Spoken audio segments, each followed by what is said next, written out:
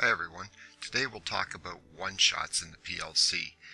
And a one-shot in the PLC will turn an output on for one scan. This is used to trigger events that should only happen once. And if we look at our Do More Designer software along with our simulator running here, what we'll do is first we'll look at if we don't have a one-shot in the program. So here I have contact X7, which is right here. And if I turn it on, I just want to increment D6, which is just an internal memory location. So if I turn it on, I expect that to increment by 1, and I see 1. But as you see, as soon as I increment, it actually starts really piling up the numbers. And this is because it's actually incrementing every scan of the PLC. And if we want to know exactly what that scan time is, we could actually just look on here, the system info, and on here right now our minimum is 7 microseconds, our average is about 64-59 microseconds. So that's pretty quick, and what you'll see is all we've done is we actually created a scan counter when I turn on that input bit. So what we need to do is actually trigger a one-shot, which basically only fires off once per scan so that we can actually see this increment. And we can do this several different methods. Here I have some bit logic, so this will work on any PLC that you're using. And my input signal here is 0, and it goes through a leading edge work bit and sets the output as one-shot output here.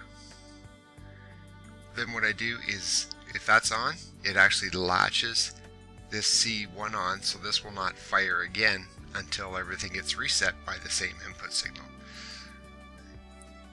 And finally I look down here and I actually use the same logic on my one shot to actually increment that counter. So I should actually see that only going to a value of 1 every time I fire it. So let's take a look, and what we'll do is turn that on. So right now it's already fired. If I look at my data here, there's 1 there. If I turn it off, it goes off. Hit it again. 2. So I basically use a latch in order to fire that output.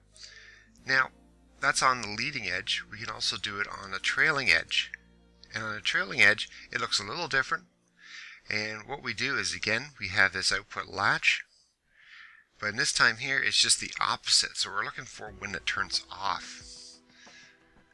So let's turn that on. And you can see here that nothing's happened on that output yet until I actually deactivate it. Then I have C3 still on because it's latched in here. And then it will fire this C2 for 1 scan. And when that 1 scan hits, instead of being 2, it'll actually go back to, it'll go to 3, which it does. Now the Do More provides a couple of different alternatives to doing one-shots instead of writing this little bit of code each time.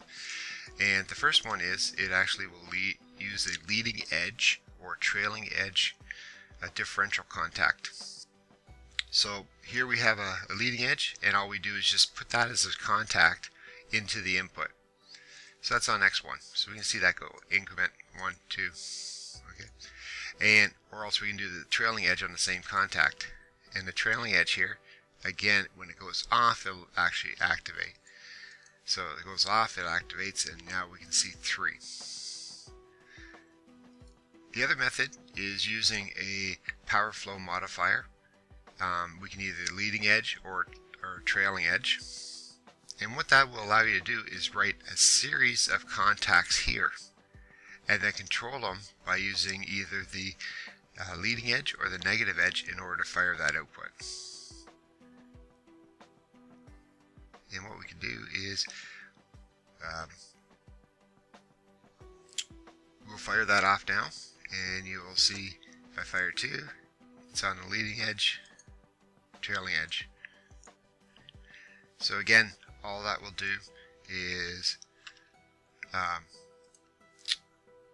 fire that so you can see it here. So again, 3, and then trailing edge, we'll see it right there, and trailing edge on 5.